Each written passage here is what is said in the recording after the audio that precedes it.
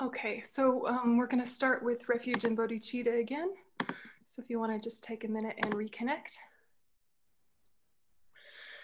Sangye chudon sogi chonam lai janchu badu dani kapsuchi dagi chunyen gi pe sonam ki rola penche sangye rupa sho sangye chudon sogi chonam la janchu badu dani kapsuchi dagi jin sogi pe sonam ki Rola pinche sange jupa sho sange Chödrön sogi chonam la jancho paru dani gapsuchi dagi jenyengi pe sonamgi Rola pinche sange jupa sho. But we'll just start with if there's any questions or ideas that came up. So how is it all sitting? Hi, Venerable. Hey. Hey, could you give a specific example of how to bring the mindful of bodhicitta to everyday life? Yeah, bodhicitta mindfulness is it's a really powerful practice. It's I mean, the simple explanation is basically you're setting your motivation with bodhicitta and then being mindful. And so you're mindful with an agenda to check, am I staying with bodhicitta or not? You know, has my motivation slipped? Are my activities in alignment or what? So that's like the basic idea, is that it's normal mindfulness, but it's mindfulness with a very proactive bodhicitta motivation, which is a lot more powerful than regular mindfulness, which is good and helps you relax, helps you stay focused, but it doesn't accumulate as much merit, and it can be very easily about stress relief for this day rather than a continuous practice for this lifetimes all the way to enlightenment. So bodhicitta mindfulness is really upgrading your mindfulness. And so Lama Zopa Rinpoche wrote a book called Bodhicitta Attitude, which talks about bodhicitta mindfulness a lot.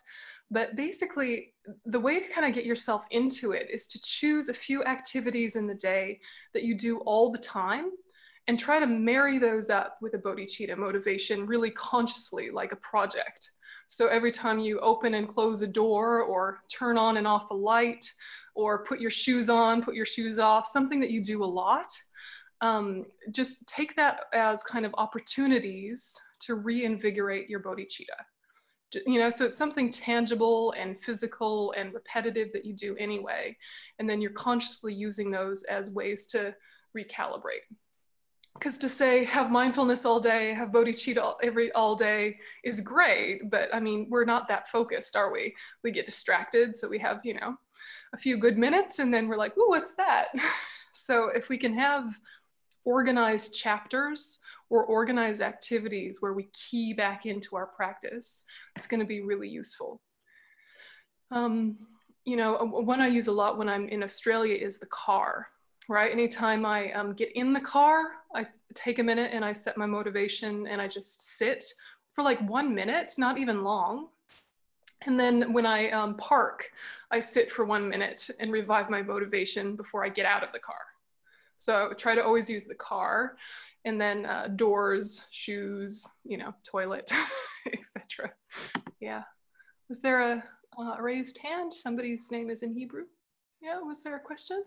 No, I wanted to say that I think that the COVID-19 it showed us that we can be more mindful, because suddenly there are all these new instructions about washing your hands and being mindful when you go outside the street. And it's actually, I mean, it's kind of incredible to see the entire world adapting to a new set of rules. So I was trying to incorporate this new mindfulness instructions into what I'm already trying to practice. And it just shows you that we are very adaptive and we can incorporate these things into our daily life. So if we can just treat, I don't know, our own karmic imprints the same as COVID-19, it would be really beneficial all around. Yeah, that's a really good point. And why are we mindful? Because we don't want the result, right? We're Yeah. mindful, so we wear our mask because we don't want to get sick or make anyone else sick. So we're mindful because we don't want the negative result. It's true, because we're aware of it, then we're careful. It's like we somehow need to get into our heads that it's worth our while to be careful with our body, speech, and mind, right? It's worth our while to be aware of our karma and to be aware of, you know, what it is we're getting up to. It's worth our time, isn't it? Yeah, so you could use some bodhicitta mindfulness with your mask, you know, put it on. May I only say kind things, or may I refrain from divisive speech? It could be your new one, right? Hand sanitizer. May I purify all the negativities that came before this moment. Oh, you know, each time. Right. Yeah, no, it's doable, isn't it? We just have to make it important enough for us to wake up to it. Yeah, and so yeah, start really small, you know, start with a couple things that you do anyway. You know, every time you sit down to your computer screen, or every time you pick up your phone, or something that's just, you know, a physical reminder to come back into the present and to have that agenda of bodhicitta, just, you know, because then it'll last, you know, for, you know, a few minutes, few hours, whatever, and then you have to refresh it, you know, like refreshing the browser on your computer. Just keep it refreshed. It's how you already want to be. It's just we forget, you know. I also wanted to ask about the text. Mm. I know that it's metaphorical, that we can be either crows or peacocks, but I mean, the point is that we are crows right now, but we can become a peacock eventually, right? Yep. Yeah, exactly. Exactly. So it's like the first part of the text is to kind of both kind of worry you in a healthy way and inspire you. So it's kind of like, here's the state of affairs. There are people that use the environment for their path, and there are people that don't. Where are you? Okay. So what do you think? And then it goes on to talk about karma specifically. So from verse 10 onward, or most of the way onward, is kind of specific karmic results for us to kind of go, right, be the bodhisattva, be the peacock. So it's kind of like setting the scene, you know, setting the premise. It's the prelude to the play. Kind of, you know, here are the players, and here's the dynamic, and here's the look of the whole thing. Let's just kind of get into this atmosphere of what could we be doing with our life? How could we be living our life in a way that is enriched by hardship? Let's really sit with that as a premise. And then, do we like this premise? Do we want to get on board with this premise? And then here's some more reasons why it's in your own best interest. And then here's some more reasons how you can use it for your work to benefit others. So yeah, it's like setting the scene and saying basically, by even noticing that you're a crow, you're coming closer to being a bodhisattva. By even identifying the fact that there are bodhisattvas makes it easier for you to meet them there. You know, it's just a gradual process. So let it uplift you and inspire you to see that such things are possible, not deflate you by the fact that you're not there yet. Yeah. This is the thing we come back to in Buddhism again and again, that if you think amazing people are a separate species, it's problematic for your path, right? If you think of His Holiness the Dalai Lama as being a completely different everything you, then you can never achieve his state.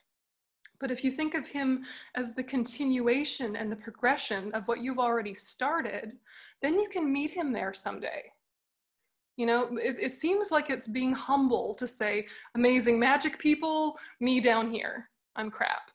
You know, and we're totally separate, and I could never be, you know, Nelson Mandela or Martin Luther King or whoever, you know, but to realize that they are the result of practice and repetitive internal thoughts that they've had with themselves, and challenges that they've brought into their path have been the very thing that has made them amazing.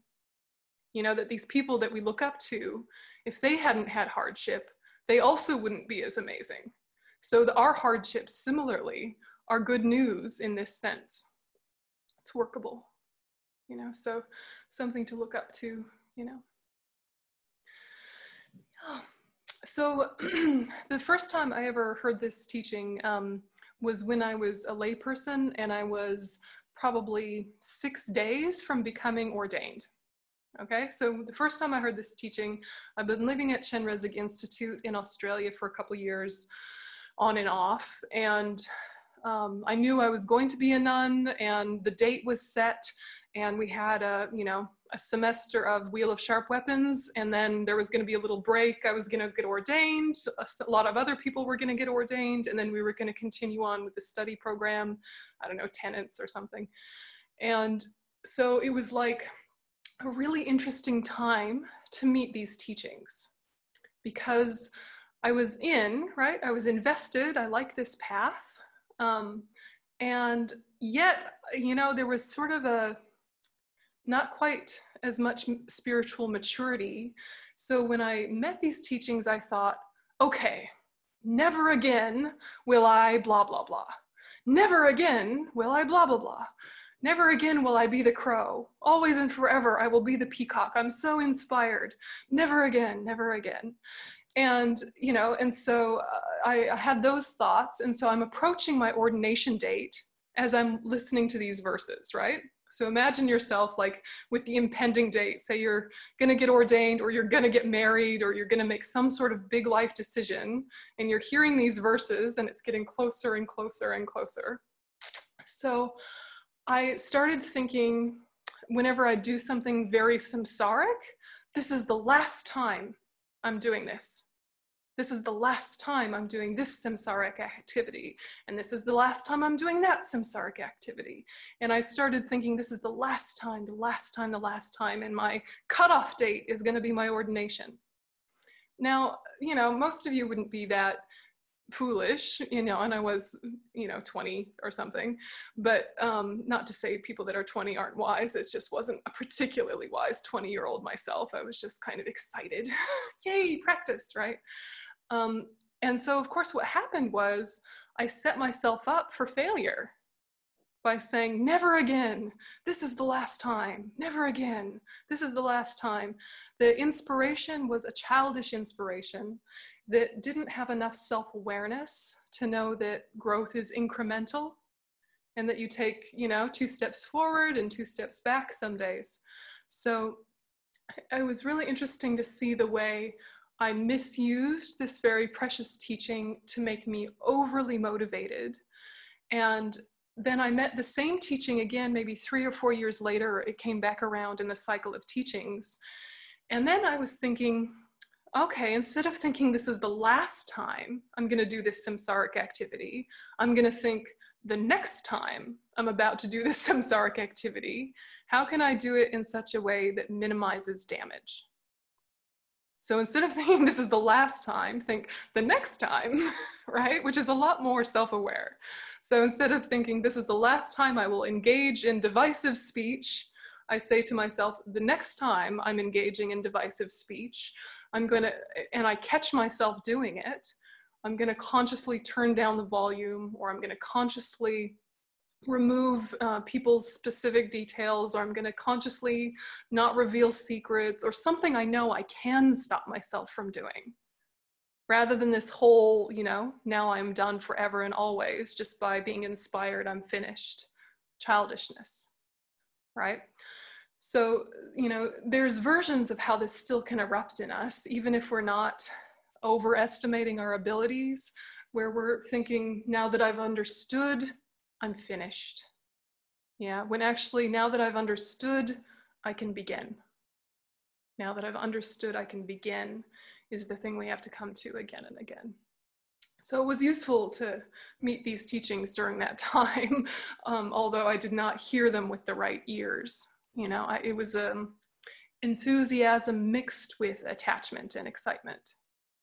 So this is tricky with Dharma, because it feels like you can't overestimate the Dharma, because you can't overestimate the Dharma, but you can overestimate your relationship to the Dharma and your ability to practice the Dharma. That can be very much overestimated. So, to think what I understand is my starting point, it's not my finished product. Don't hold yourself up to an impossible standard. It's very much like when you do the teachings on the 4 opponent powers in your Vajrasattva practice. When you're generating the power of resolve, you make a very practical time-limited, finite resolution of how much negativity you can refrain from in the future, right? You don't think, I'm never gossiping again. You think, tomorrow until noon, I'm not going to gossip because I'm not going to see anyone. But, you're like, you can make it something very finite and tangible, and then you grow your strength and grow your strength and grow your strength. Does it make sense? So hear it this way. Yeah, hear it this way. And yeah, other questions or ideas? I have something. Yeah. I thought of sharing after, you were talking about expectations and keeping a bodhicitta, in our mind at all times. And I found it easier in times of difficulty nowadays. For instance, if I'm, with low energies, depressed, usually when I get a phone call from a friend who needs help, in these situations, and I say, oh, I'm really not up to it. I don't want to deal with it. And now, after practicing, I find that if I'm sincere and I notice it and I don't expect anything from myself, but I answer the call and I am able to help, it uplifts, my energies as well. So I'm sincere. I know, that I'm not expecting anything from myself, and yet helping someone else, even, a tiny bit, makes me, keep the path and go on. Yeah. So. Yeah, it's a really good point, because expectation and motivation are not the same thing, but we mix them together sometimes. If my motivation is bodhicitta, now I have an expectation that I will abide by everything bodhicitta and I will be the perfect bodhisattva. Just by having thought that, it puts an unfair pressure on yourself. But by motivating, you do lift yourself up to a higher standard and do live better. So it's a bit delicate, isn't it? That how to make sure your motivation doesn't turn into an unfair or unrealistic expectation, because it can very easily happen. But I think what you say is quite right, that when you let go of that, you're much more effective and happier. So then there's another question. Can you reflect, please, again on the emptiness of emptiness? Sure. The emptiness of emptiness. Well, everything is empty of inherent existence, including emptiness itself. Do with that what you will. Do you want to ask a follow-up?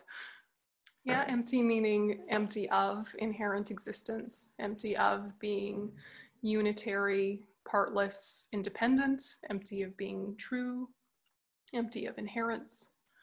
Yeah, not existing from its own side, including the self, right? Yeah.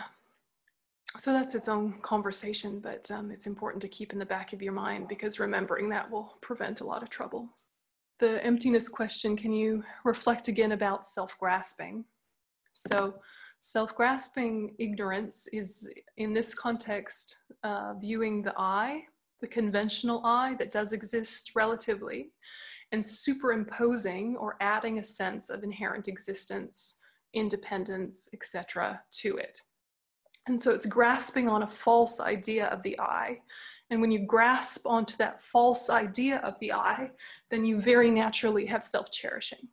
Just very naturally on its heels is, then I must protect this self, because it seems unrelated to others, which is an illusion, isn't it? It's a complete illusion. But if that seems to be the case, then it seems to make sense to think of yourself primarily and of primary importance. So yeah, it's interesting to see how, even if intellectually we understand, it's very easy to forget. Yeah. Okay, more verses? So turning to verse 8,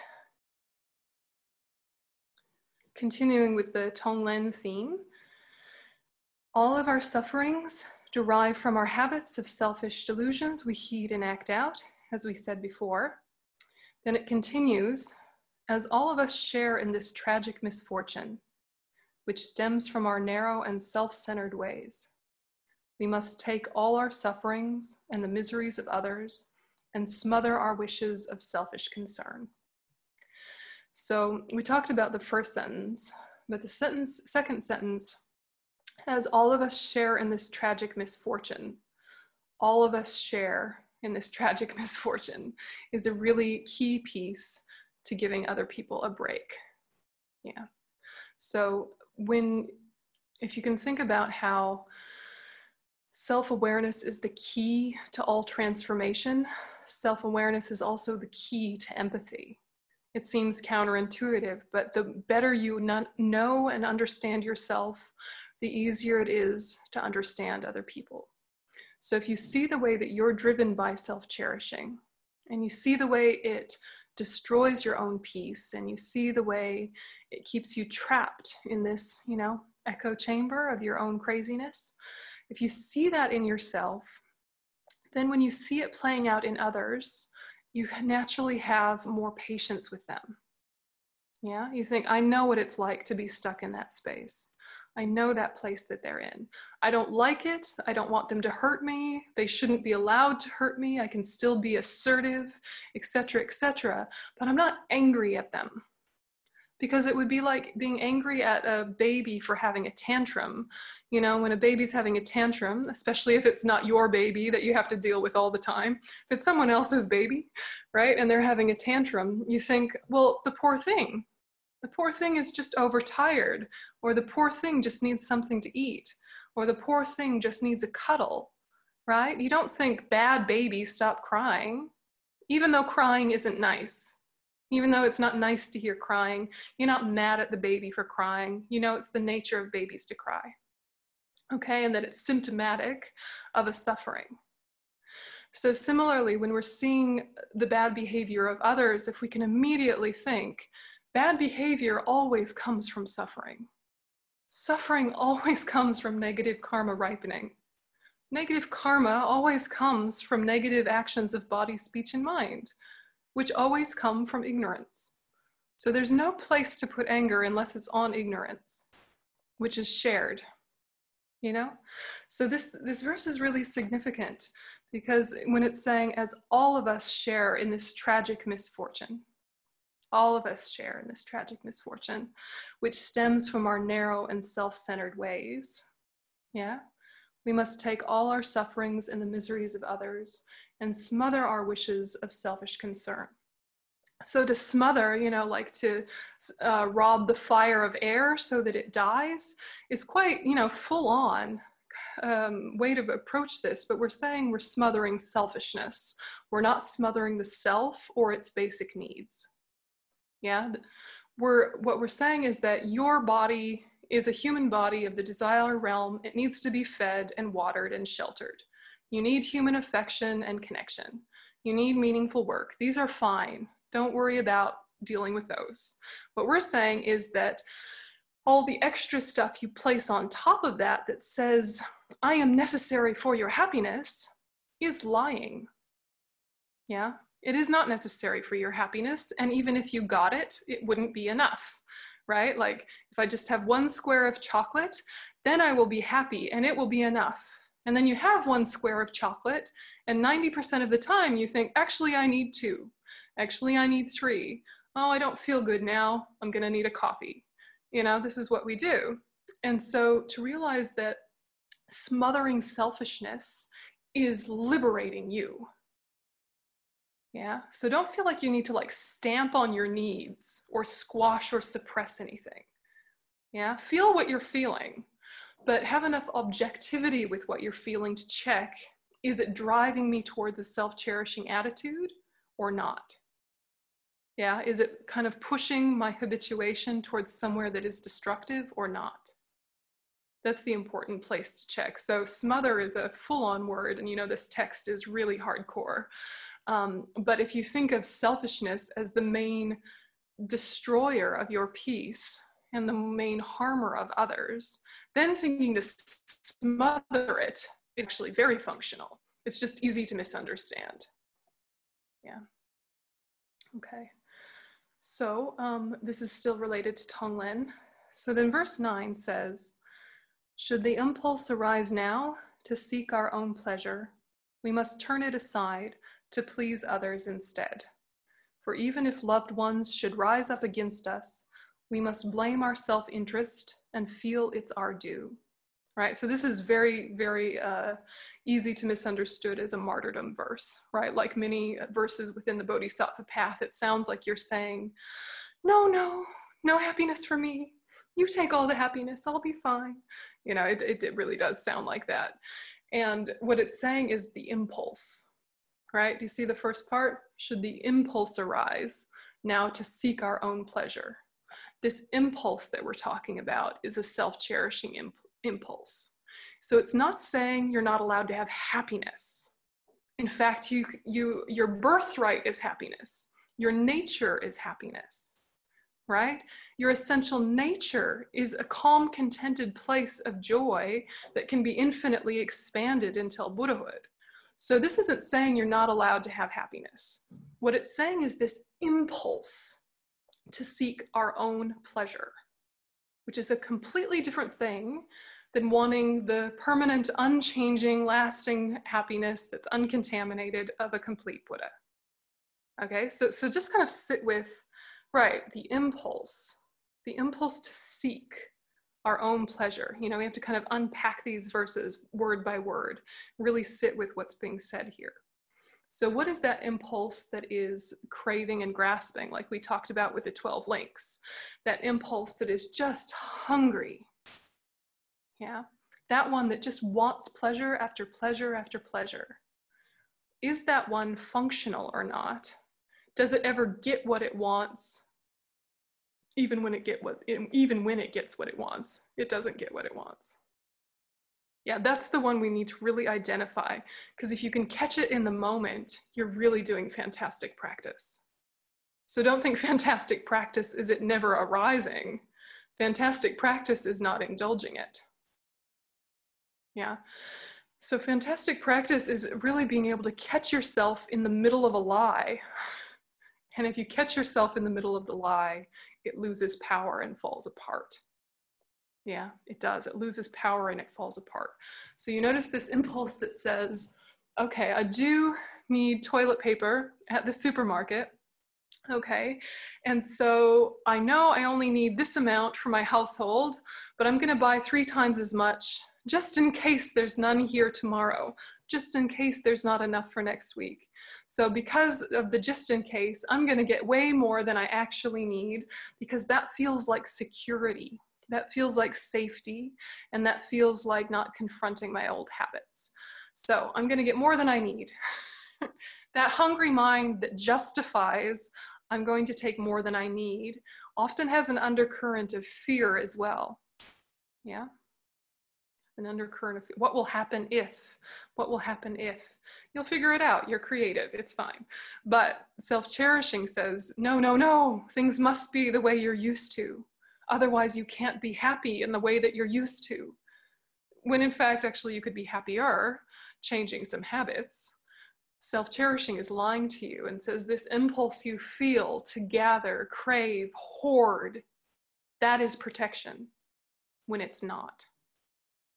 Because of course, what is the immediate impact of when you're in these behaviors is that by taking more than you need, you're usually taking something of others, which is like the essence of self-cherishing, right?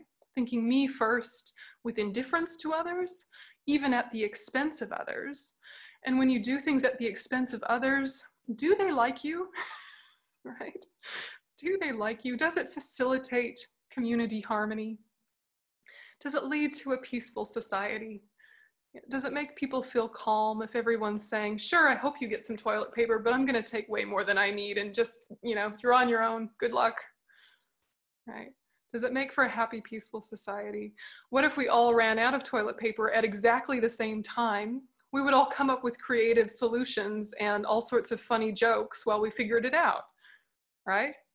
But, you know, self-cherishing says, I need to be the one that's safe. And you know, you guys, hopefully you'll be fine. I'm not mean or anything. Hopefully you'll be fine. I'm not trying to hurt you. I'm not stealing from you, but me first.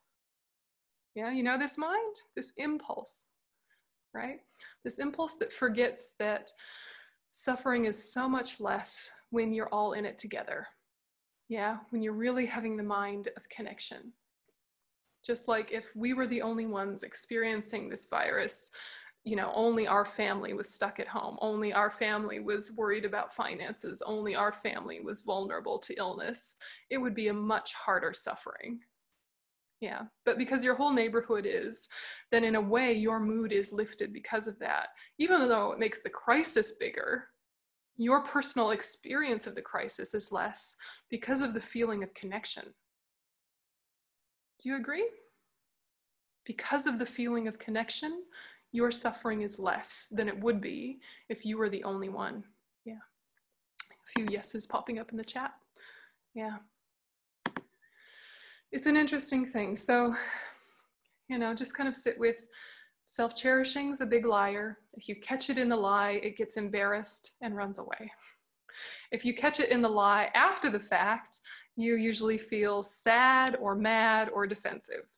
But if you can catch it in the moment, sometimes you can even really laugh yourself out of it and see how silly it is. Yeah. If you can catch it before, even better, of course. But sometimes catching yourself right in the middle of the old problem you've done a million times can be incredibly powerful. Right in the middle of it. Yeah. Watch it collapse. So we must turn it aside to please others instead. Look, this is the poetic rendering of these verses. Alexander Berzin also has a literal rendering, and there's a few other translation choices. But just, you know, think the idea of pleasing others, we know is a bad idea, right? Pleasing others is not a great plan. Being of benefit to others by working on our spiritual path, 2 thumbs up. Wanting to be a people pleaser is probably full of the 8 worldly concerns. That's not what's being said here. Yeah. So, yeah. There's an ask, can you show the book? You know, I guess when you're thinking about pleasing others, you're also thinking about, can you put aside kind of the needs that you have that aren't that big a deal? Yeah. Are there things that your friends and family would prefer happen? And it's not your first preference, but you could go along with it and it wouldn't do you any harm. Might as well. It's just very delicate to make sure that you don't let that bubble into a resentment that's more than your current capability.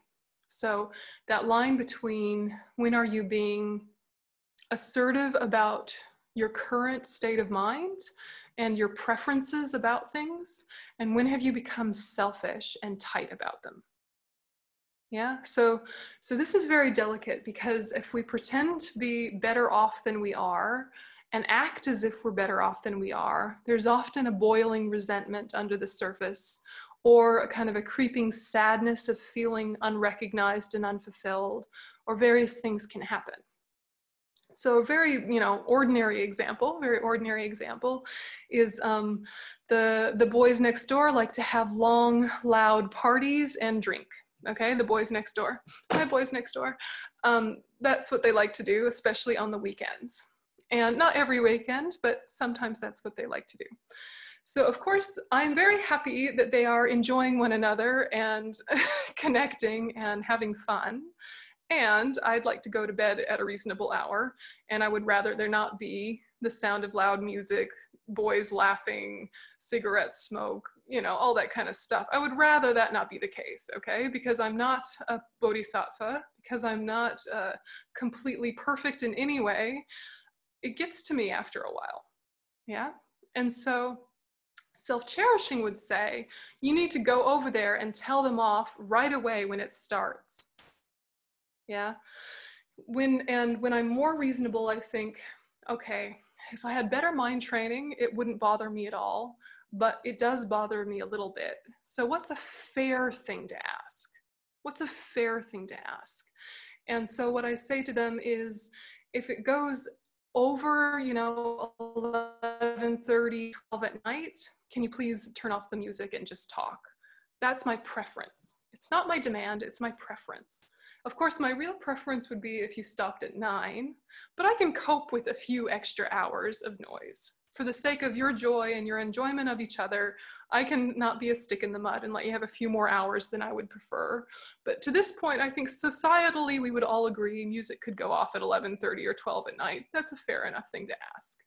Okay, so don't get lost in the story, because probably all of you all have your preferences about what's appropriate or not in this situation, and all sorts of arguments for and against my solution. But my inner process is, what is a fair thing to express, given what I know of societal norms, given what I know about my own ability to cope with stress?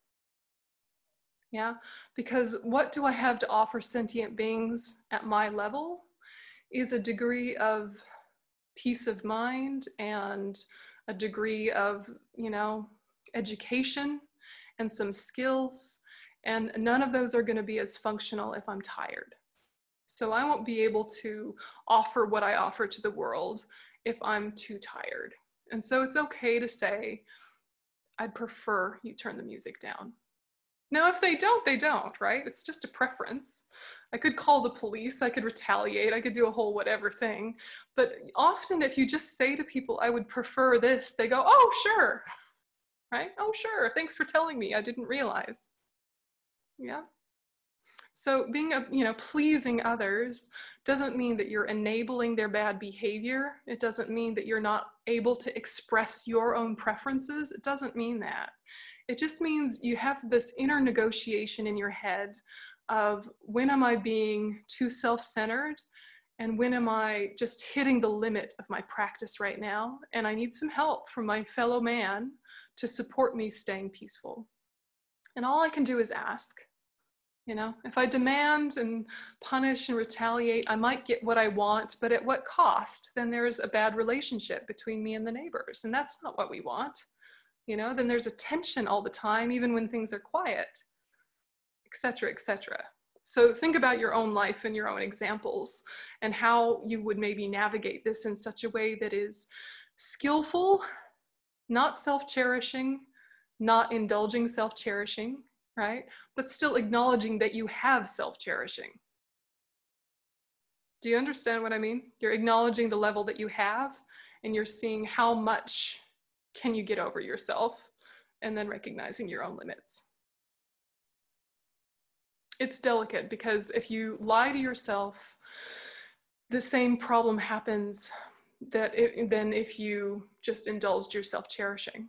If you pretend not to have self-cherishing and act to be the perfect bodhisattva, you'll just have these grudges internally, and these sadnesses and these angers, and then they'll come out in other ways.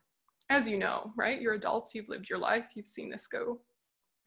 So now we're going to move into the ones talking about specific karmic cause and result.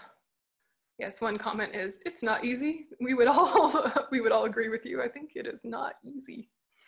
No, it's not. It's not easy, but hopefully it makes it easier to realize that you can be working on your self-cherishing while you have self-cherishing. That's the whole point. It's not like you suddenly have to be perfect while trying to practice perfection. It might sound self-evident, but I hear a lot of people get this confusion where they think they can't do Dharma practice unless they're already perfect at Dharma practice.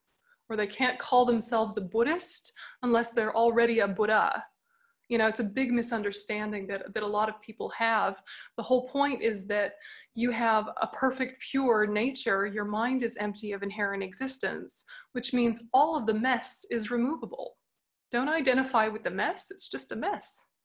Yeah. And one addition, parents seem to extend their self-cherishing to take care of their children. Can you transform it to be only compassion? Yes, yes, gradually, but it's very rare to find parents that do. So sometimes you see some parents who have worked on their self-cherishing, and they just have compassion for their children and not so much attachment, self-cherishing mess. But, you know, think about what the I does when you have grasping at an inherently existent self. If you have grasping at an inherently existent self, me, then naturally is mine. Yeah, me and then mine. So you kind of extend the circle of your grasping to include mine. And for most parents, their children become like possessions or extensions of I. And so looking after them is like looking after themselves. And it seems really compassionate and sometimes is very compassionate, but it's kind of like they've just extended the radius of self-grasping to include other beings in that bubble, which is sort of okay to a point, but then if anyone threatens their child, it's like someone threatening one of your limbs, you know, rather than naturally trying to see both sides of the story, you always take your child's side. So yeah, gradually. So if you wind up with people that you're looking after, it's very easy to fall into that trap of just thinking of them as extensions of yourself in an egocentric way rather than in a selfless way. It becomes very egocentric, and yet it might not seem like you're thinking about it the wrong way. You know, the other is myself, but you're grasping at the self, so that's just a problem too, isn't it? You know, my family, my neighborhood, my culture, my country, just becomes extensions of self-grasping. So if you challenge any of those things, then you feel threat, and then negative states of mind, harmful actions, etc., right? Yeah, it's important to look at. Yeah, I often think there's a particular political figure who will remain nameless that says, America first. Right? America first. And what has America first done to America's relationship with other countries? Harmed it, right? So if you think my family first, what does that do with your relationship to other families? Harms it, right? And yet it seems like it's protection. It seems practical. It actually is very dysfunctional. Yeah, so we all have that tiny little political figure that says me first, mine first. Okay, karma, yay, karma is fun. Okay, so these are really full on, you guys, but really interesting because not often is karma discussed so specifically. When we look at the 10 non-virtues and their results, it talks about, you know, behavioral results and causally concordant results and environmental results. And you do see some specific results in terms of cause and effect. But this particular text goes into more detail than we normally see. So it's interesting because if you're experiencing the effect, you can immediately check, am I still creating the cause?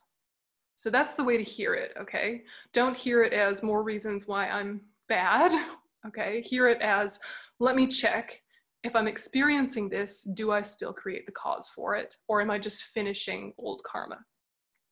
Okay, so verse 10, when our bodies are aching and racked with great torment of dreadful diseases we cannot endure, this is the wheel of sharp weapons returning for full circle upon us from wrongs we have done.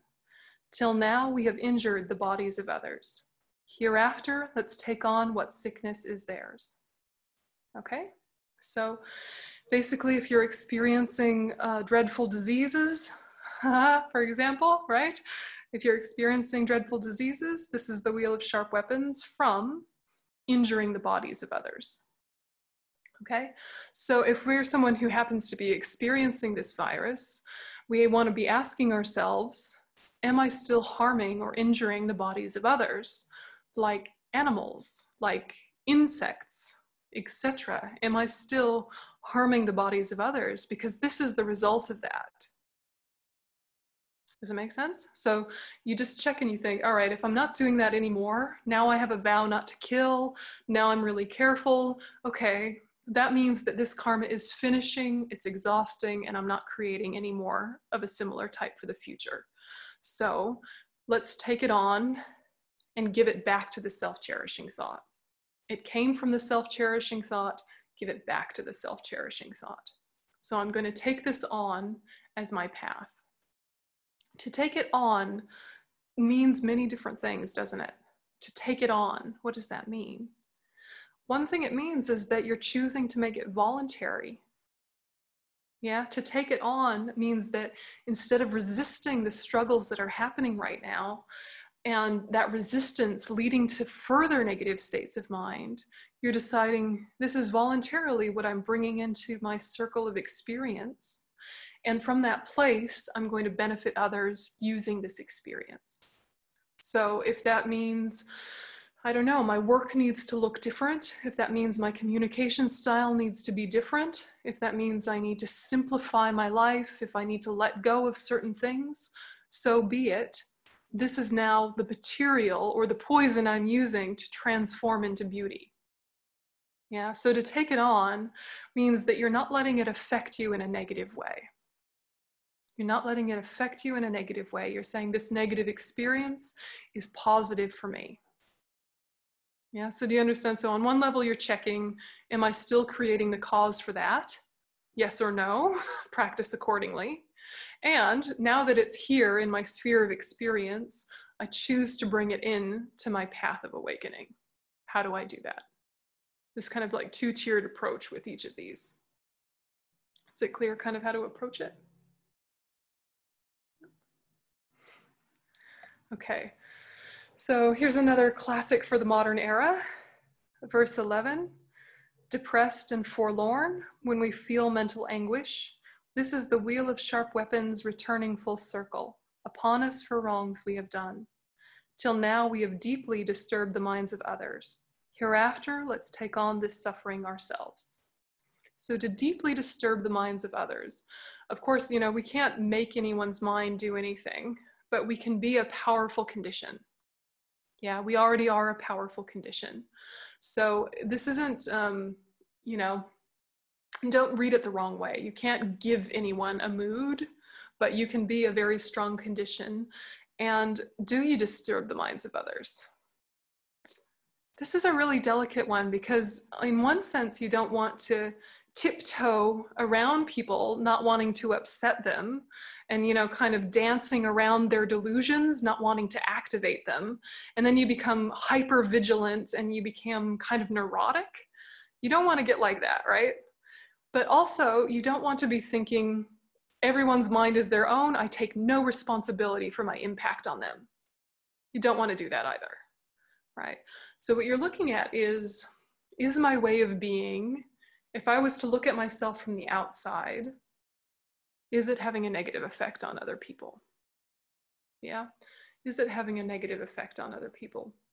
To a degree to which I really need to do something about it, but any little bit, I'm trying.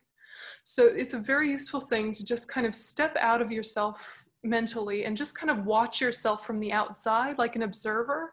You know, be the observer to your own marriage. Be the observer to your own role within a community. Be the observer and just say, if I just met me, how would I come across? If I just met me, would I relieve stress or give stress? Yeah, Miri is saying, I find it very difficult not to slip from taking on suffering, to feel as if it's a punishment that I should endure. Yeah, because we have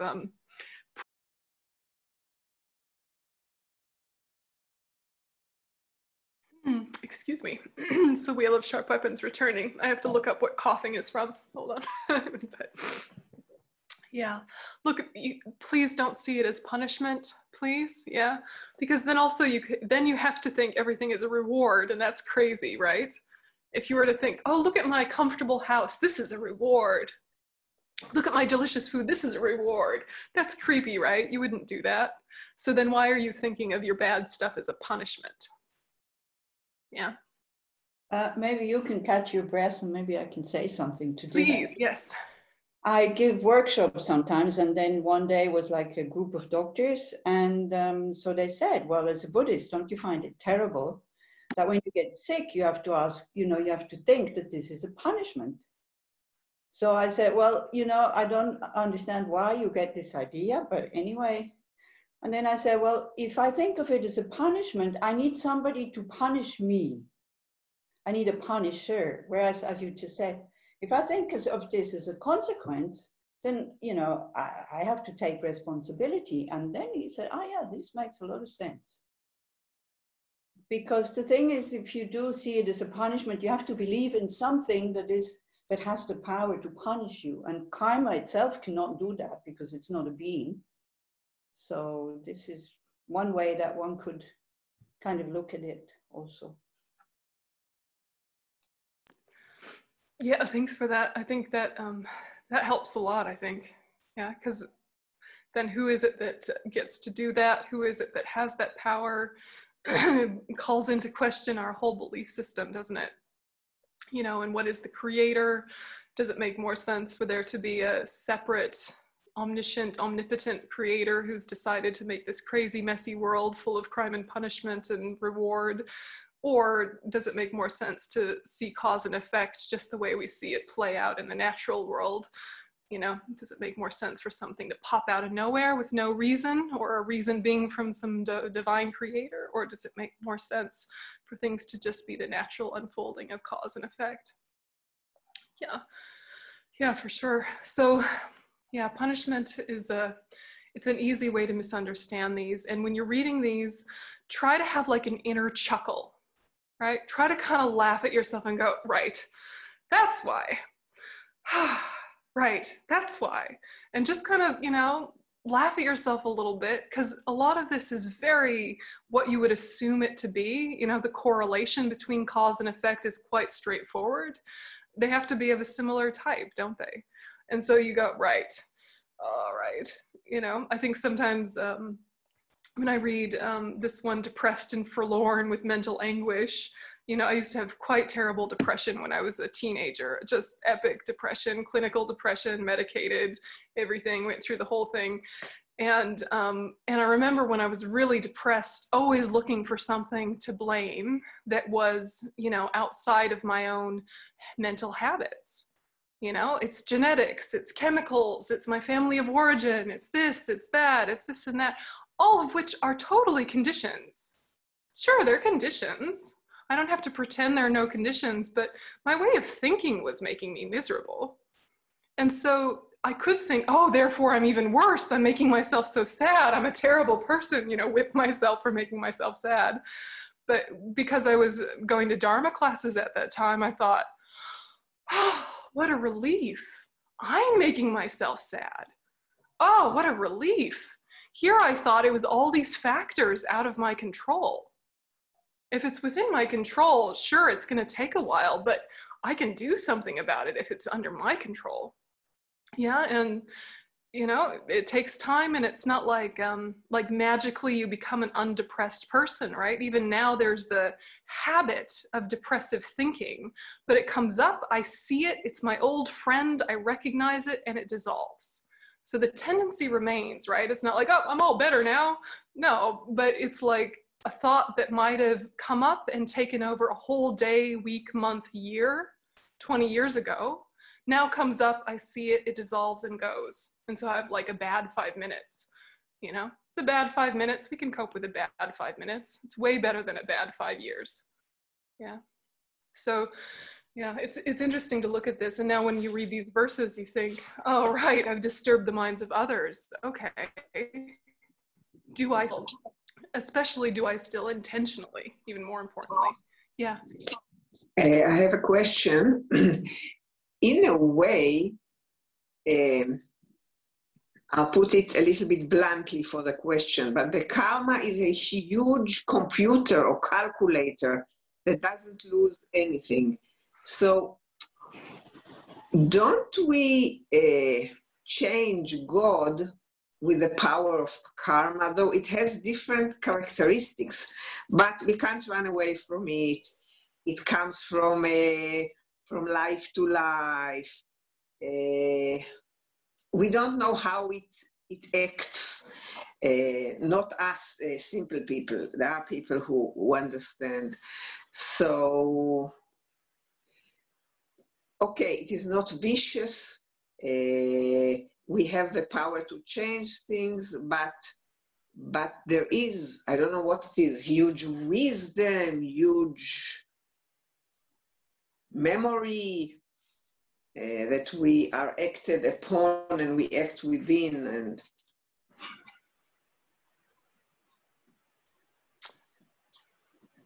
yeah, I guess the question is there a benefit in thinking that way or a disadvantage in thinking that way? Or it's just kind of are we exchanging one framework for another that's actually quite similar? Yeah, there's a lot to unpack in your statement. Yeah, why do you think you're asking that? Is it worrying you? want to see the benefit. I see the benefit that I have much more power in my hands, my responsibility. I'm not afraid of punishment. I'm not afraid of some power that will do things without me, I don't know what, not being able to do anything. But if we look upon universe, upon the cosmos, and we don't take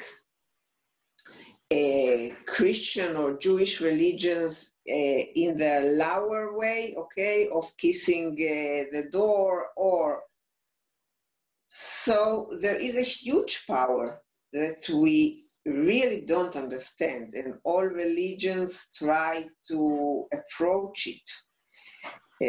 And morality is the key, and compassion. This is my this is what I'm thinking about. Okay, about okay,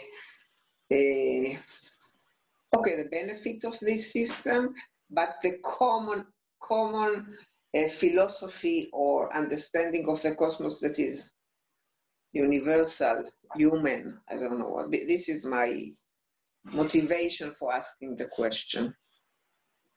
Well, yeah, I think, we're with you, and we always mix, how we were brought up to what we meet, and there are some universal truths about ethics, but I think that the reasons for our ethics, even if they're the same ethics and the same conclusion, the way we get there is quite different in Buddhism, not just because of karma, but because of emptiness, right?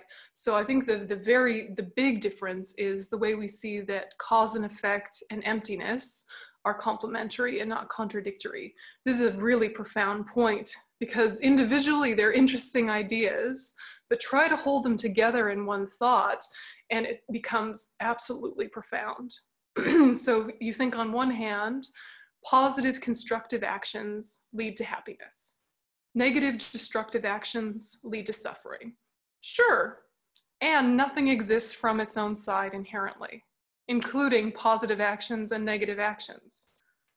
And yet, that does not undermine this, right? It's fascinating, it's profound, and that razor's edge is what's different in Buddhism, that razor's edge. So if we can try and live there, I think it's much less likely for us to over-personalize our individual experience. We're the individual experiencing it, but it's not the same as having ownership or attributing, benefit or blame. Yeah. So then you start to see the relative existence is more like an interconnected network.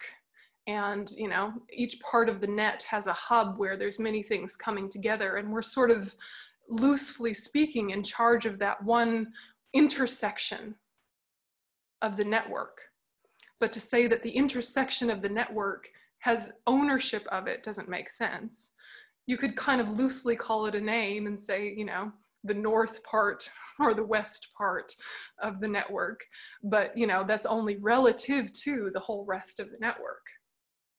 And so that's interesting. So then what harms this part ripples through and harms this part and comes back around and harms itself. Yeah, it's quite interesting. So it's just, the natural rippling of energy, not someone individually directing it. Yeah, it's very interesting. So we'll just kind of sit with it and have a little break.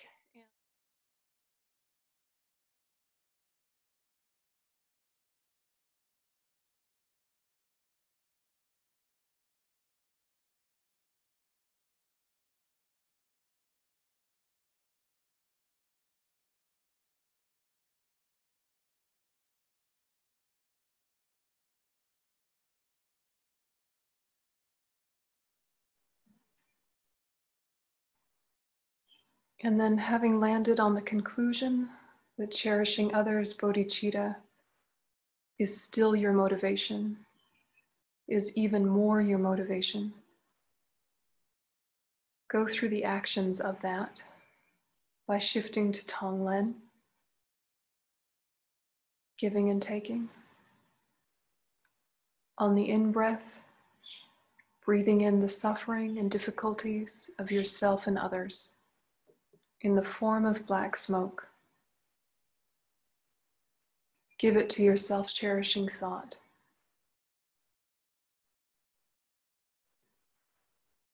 Clouds form, lightning strikes, and the shell of self-cherishing covering your heart cracks open. Your heart released. And breathing out all of your happiness, your roots of virtue, your merit. Sending it out on the out breath, giving to all.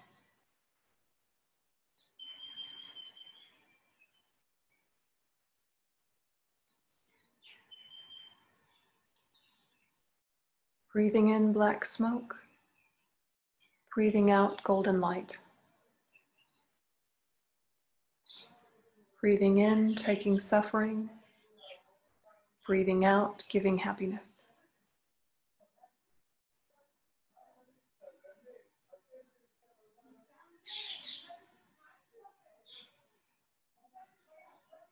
Each cycle of breath, wearing down the self-cherishing more and more. Releasing and expanding the heart of bodhicitta more and more.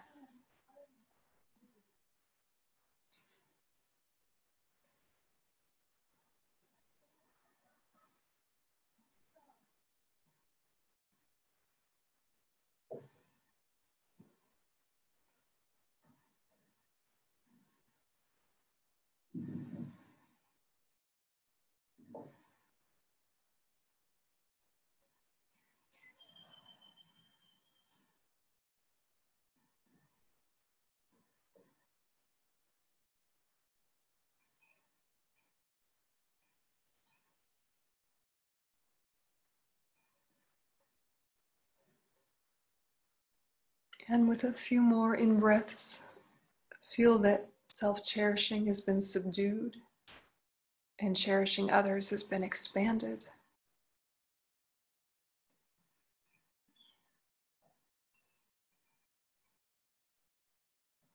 And the golden light of your happiness that you've been sending out continues to radiate out, while at the same time you become continuously filled by it. A wellspring that never ends.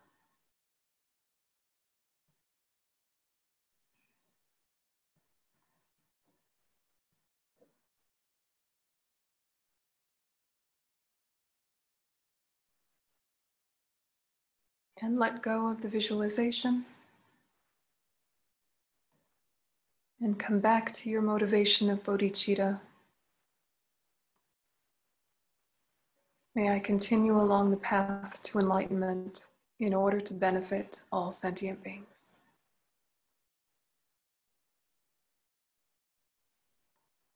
And relaxing your attention.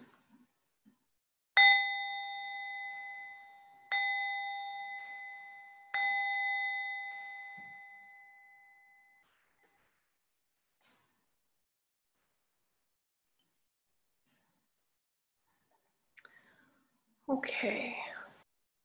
So any thoughts coming up? Yes. Hmm. I was asking myself if I've ever done something with bodhicitta motivation. And lately I've been doing this job of being a teacher assistant. So I noticed that I'm not, if I'm helping the students and I managed it, then it's fine. But if I can't really help them, if I don't solve the problem, then something in my self-cherishing becomes puffed up and I'm becoming like this, oh, I'm not a good teacher assistant. I'm not like, and it never comes up. But when I'm trying to do something with bodhicitta and with a good motivation, it doesn't work. Then, and also when it does work, then self-cherishing, like it's funny because when I'm not doing something that I'm trying to do with a bodhicitta motivation, then the self-cherishing doesn't arise. But when I'm trying to do something with bodhicitta motivation, then the self-cherishing does arise.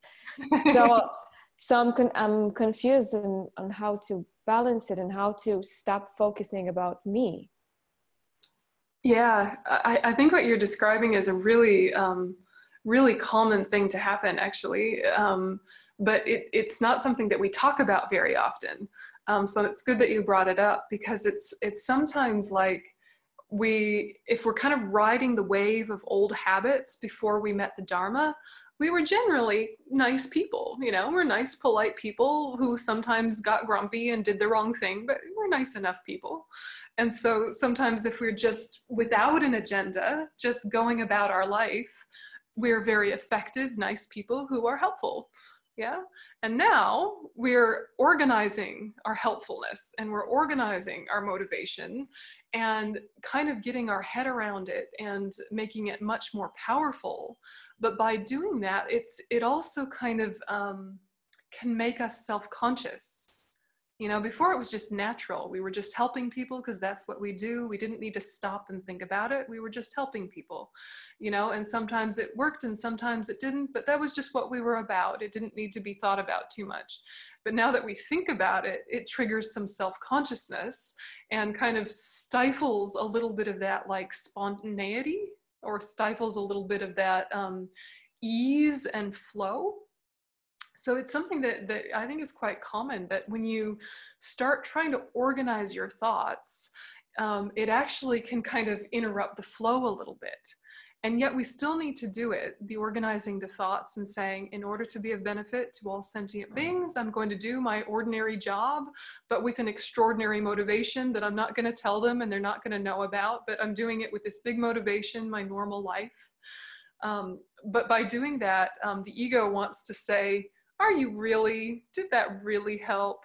You know, and it's kind of like, you think you're so smart, you know, and it's really interesting what happens. So if you can just kind of notice that that does happen, and remember that one mental moment, if you were to like snap your fingers and divide it into 64, 65, that's how quickly our mind changes.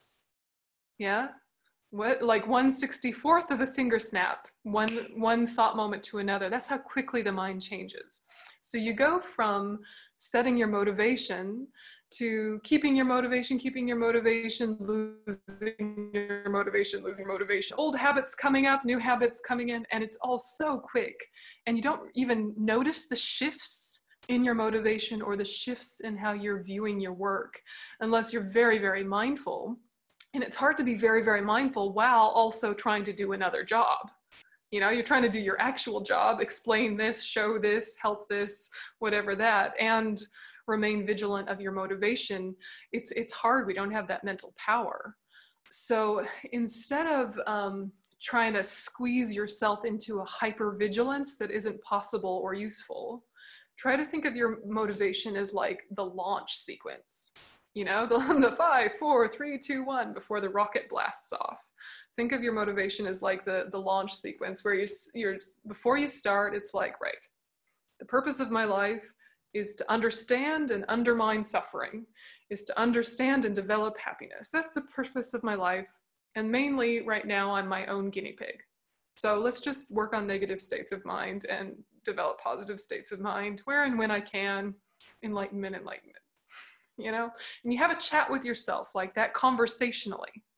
You know, you can use a prayer, you can use a word, you can use a mantra, but sometimes if you just have like a conversation with yourself in your own words, it creates a vividness and a life to it that's genuine to the moment. Yeah, so today in this moment, I'm talking to myself this way to get me back clicked in, yeah, to that motivation. And then now that I'm launched, I'm going to let it go and I'm not going to be hyper about everything.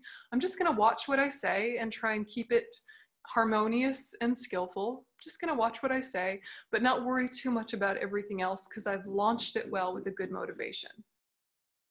Does that make sense? So then at the end of it, it's like you were either effective or you weren't, you were helpful or you weren't, but the main point was that you were trying to stay in alignment with having a positive body, speech, and mind.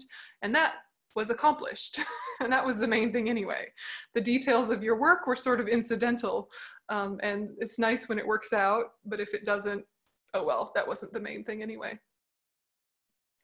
Yeah, but I think what you're describing is quite normal, is like when you're thinking about it, you're worse at it. And when you're not thinking about it, you're better at it. And it seems really counterintuitive, but it's just remembering that the mind changes so quickly and that the ego will co-opt the spiritual path.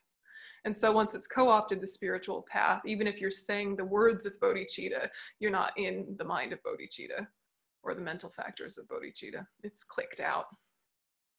Yeah. So yeah, if you can just keep that little point that we've come to today, that motivation and expectations are not the same thing.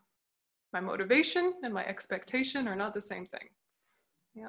I can have a motivation of bodhicitta, and that doesn't mean I have an expectation of performance as a bodhisattva. I'm not going to expect myself to perform, you know, all the bodhisattva deeds. Does that make sense?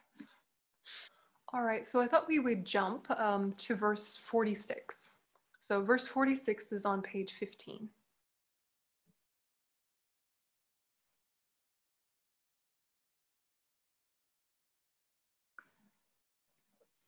So this is kind of your summary of the day. And it says, in short then, whenever unfortunate sufferings we haven't desired crash upon us like thunder, this is the same as the smith who has taken his life with a sword he had fashioned himself. Our sufferings, the wheel of sharp weapons returning full circle upon us from wrongs we have done. Hereafter, let's always have care and awareness never to act in non-virtuous ways. So how to use this information in your daily life? Let's have care and awareness, right? Let's have care and awareness. Simple, simple. Yeah. And then verse 49, jumping down, it says, as it's true what I've said about self-centered interest, I recognize clearly my enemy now. I recognize clearly the bandit who plunders, the liar who lures by pretending he's part of me. Oh, what relief I've conquered this doubt. Yeah. So this could be, you know, your morning motivation or your evening motivation quite easily. You know, I recognize clearly my enemy now. I recognize clearly my enemy now. This bandit who plunders, right? The thief who like digs and gets all the treasures, right? Or this liar who lures by pretending.